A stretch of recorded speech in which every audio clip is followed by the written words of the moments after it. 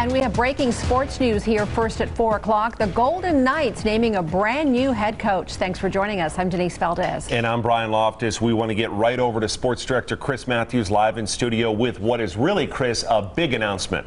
Yeah, thank you, Brian. Denise, the Golden Knights have hired their third head coach in 6 years. 1 month after letting Peter DeBoer go, the Knights within the last 60 minutes signed Bruce Cassidy as head coach of the Vegas franchise. It's signed and sealed. The 57-year-old was recently fired by the Boston Bruins, where he coached for 6 years, and 2 years prior to that with the Washington Capitals. So he's got some history with Knights president of hockey operations, George McPhee. They were together in Washington, but Cassidy only lasted 2 years with the Caps. In Boston, he was there 6 years, won 62% of his games, and led the Bruins to the Stanley Cup final in 2019, but lost to Alex Pietrangelo and the St. Louis Blues. He reportedly works well with veterans, and that's got to be good news for Knights, who are just full of older players. Big shock is when he was let go by the Bruins. Our CBS affiliate caught up with Cassidy in Boston.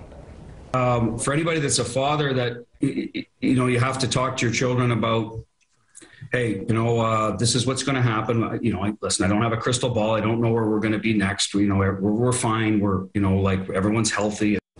Yes, like he says, they'll be fine. Knights recently making the announcement on social media. We're waiting for a press conference with Cassidy, most likely tomorrow. One thing about the NHL over the other North American major sports, coaches don't last very long. So to see Cassidy in Boston for 6 years as head coach was pretty impressive. The average tenure of an NHL coach is 2.4 years. Guys, back over to you.